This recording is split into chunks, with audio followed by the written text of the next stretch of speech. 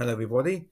In this video I'll be showing you how you can easily turn video into photo, which I think is a marvelous tool for photographers. So that is what I'll be showing you in this video. Before we continue, please subscribe to my channel and like my page in the description. So video to photo apps, basically how they work is they actually play the video, and the app that I'll be using today, you can actually set the intervals on how many seconds you want it to snap a picture in effect, which I think is a very good tool for people like myself who are visually impaired, and also if you've forgotten to take more photos than videos. And the great thing about video to photo apps is that you can actually choose what video you want to be turned into a photo.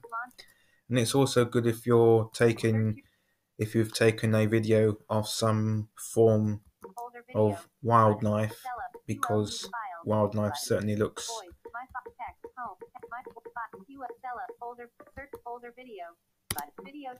great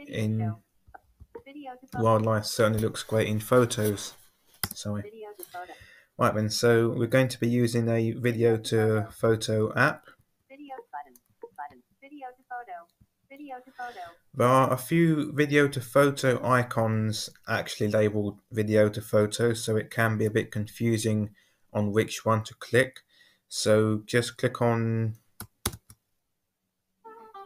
the one I'm focusing on.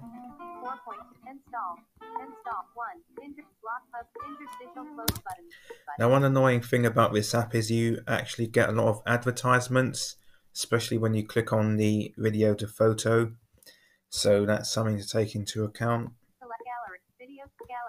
Another annoying thing is, although it's got video names on the screen, you can't actually click on the video and expect it to, do its thing. You have to click on the gallery, which will present you with this screen that we have now. Darken screen. Undarken screen. 38, 56%. Sorry about that. Yeah, it will present you with the screen that we are presented with now.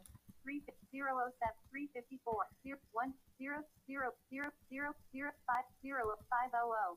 Row call 0 3 5 9 536. And I want to take 1 3 309 320 3 0 0 0 6 7 10 1 0 4 0 1 0 23. Some pictures of some seagulls. 1 9 5 3 5 36. Row column. So I'm wondering whether this would be it. So capture it. Select type. So once you've clicked on your desired video, you've got select types. So you can click capture at interval, capture at time interval 00, capture at time image 0005, capture at time image. I prefer the interval personally, so we're going to click on intervals, and then you can see the video play.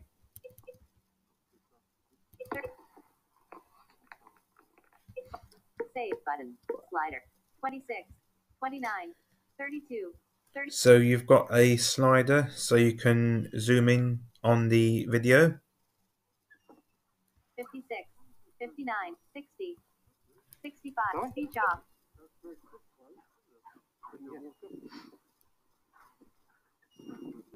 Oh, I think we've got some seagull content here, so I'm gonna go ahead and convert this video into photo. Now you've got two sliders on the screen. One slider is to obviously adjust the video's duration to a desired starting point, and the other slideshow is slider 20 to adjust the capturing interval. So we're going to change that from 20. Save button, slider 20, min 0, 40, 45, 40, 35, capture every 3.5 seconds. Got capture every 3.5 seconds. I think I'm going to time save. Oh button slider 200 duration slider list. Oh. Hang on.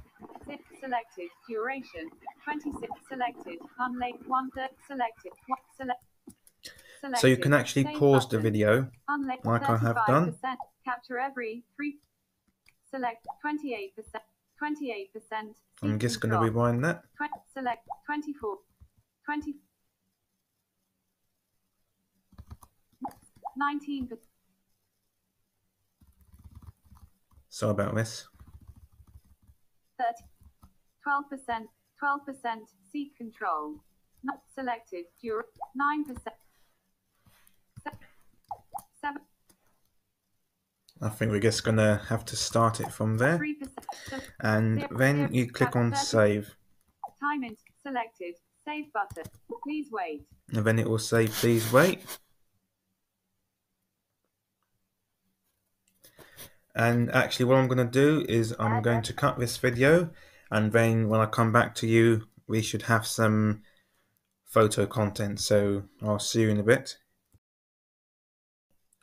Alright then folks, we're back with you now, and I'm in my file manager, and to actually view your photos you need to click on the play files, of course, if you're using a Chromebook, and then the folder is called video to photo. List video to photo list.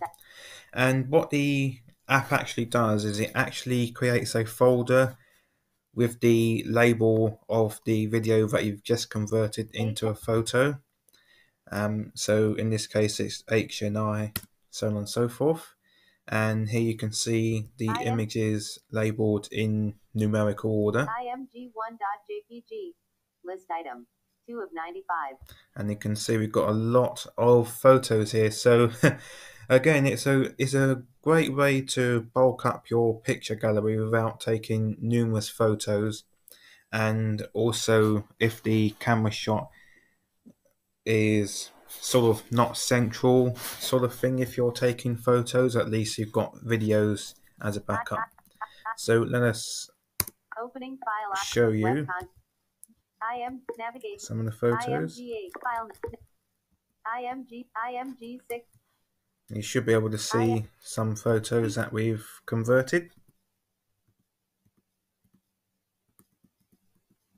Just scroll through them quickly. And here we have it. Well, I hope you found this little tutorial helpful. Thanks for watching. Stay tuned for more videos to come, and we will see you soon.